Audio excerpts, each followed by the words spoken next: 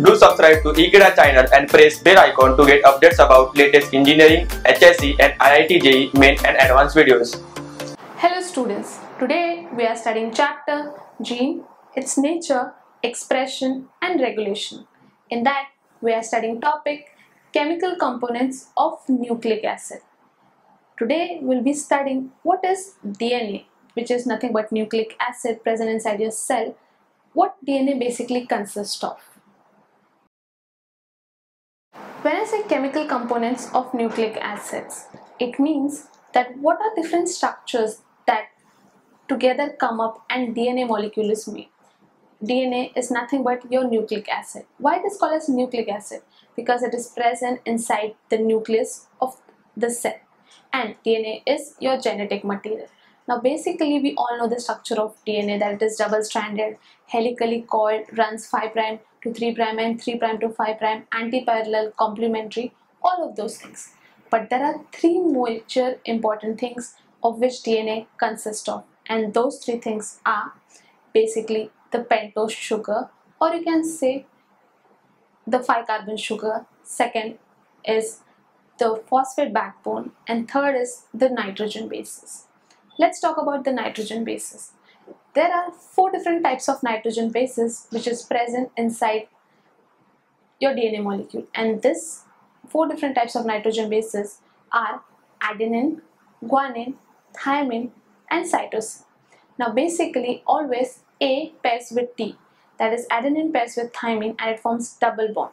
This double bonds are nothing but hydrogen bonds which are easy to break, whereas your guanine and cytosine will form triple bonds and they are little difficult to break as compared to adenine and thymine, and they are also hydrogen bonds. So these are your nucleic acids which consist of nitrogen bases. Now inside your DNA the nitrogen bases are A, T and G, C, whereas inside your RNA, except of thymine which is present inside your DNA, your RNA will have uracil in the place of that. That is just the basic difference in nitrogen bases in both DNA and RNA.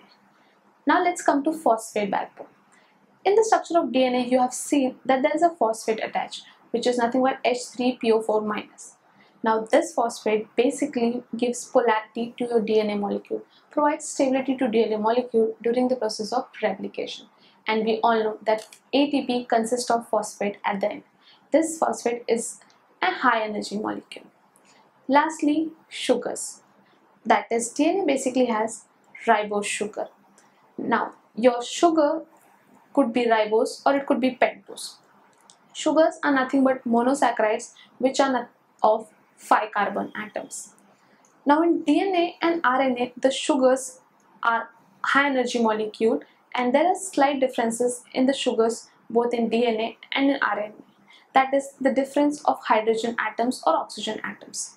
For example, the sugar ribose and deoxyribose. We all know the full form of DNA is deoxyribose nucleic acid, whereas for RNA it is ribose nucleic acid. So inside DNA the sugar which is there, it will be deoxy, that is it will consist of OH and H group. That is one of the O group from the ribose sugar will be removed, whereas inside RNA the sugar will be ribose, both the OH group will be present. That's the basic difference, ribose sugar and deoxyribose sugar.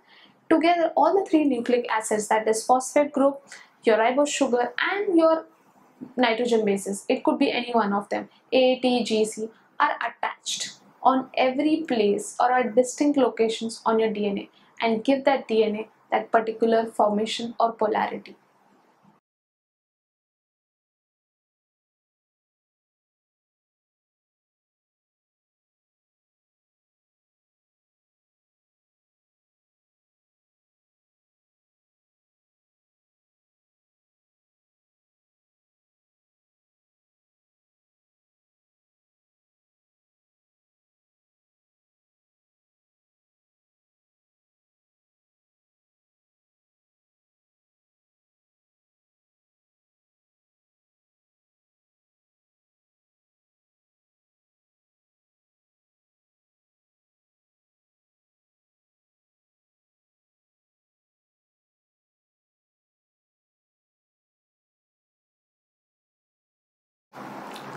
chemical components of nucleic acid, or you can say the molecules which are present upon DNA.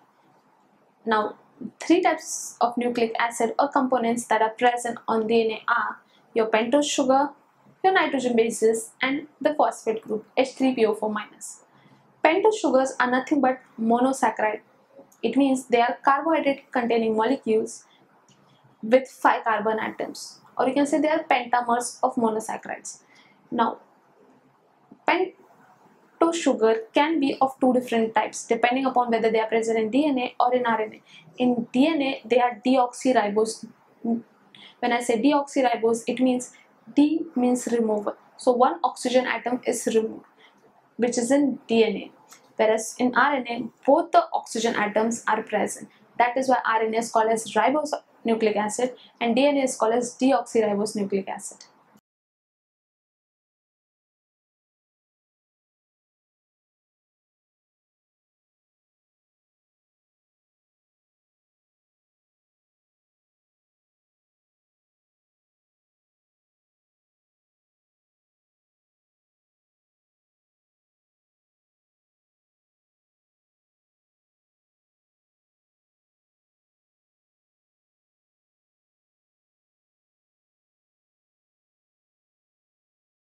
Now, the different kinds of nitrogen bases available are divided into two types. First are purines and second type is pyrimidine. Now, purines basically include adenine, guanine, whereas pyrimidines include cytosine and thymine. Inside nitrogen bases, A pairs with T always, that is adenine pairs with thymine and guanine pairs with cytosine, forming hydrogen bonds. Respectively, AT forms double bonds, GC forms triple bonds. Now, RNA will have 4 different kinds of nitrogen bases, which is adenine, uracil, guanine, and cytosine. Whereas your DNA will have nitrogen bases respectively adenine, thymine, guanine, and cytosine.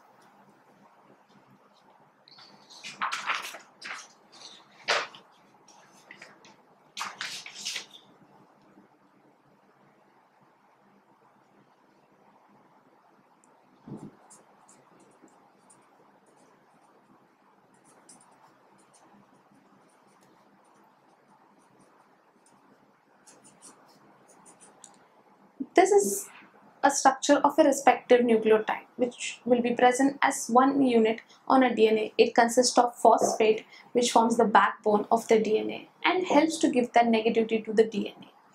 The sugar, or you can say the monosaccharide, which is made up of 5 carbons. As you can see, it is a pentamer, and to it are attached nitrogen bases. Now, this nitrogen bases can be any one of this. It could be T, it could be A, G, or C. Students, in this part of the chapter, we have studied about nucleic acids and all the 3 types of nucleotide. We have studied what are the 3 types of nucleotides that were present on the surface of DNA. I hope you all are clear about this concept. Thank you.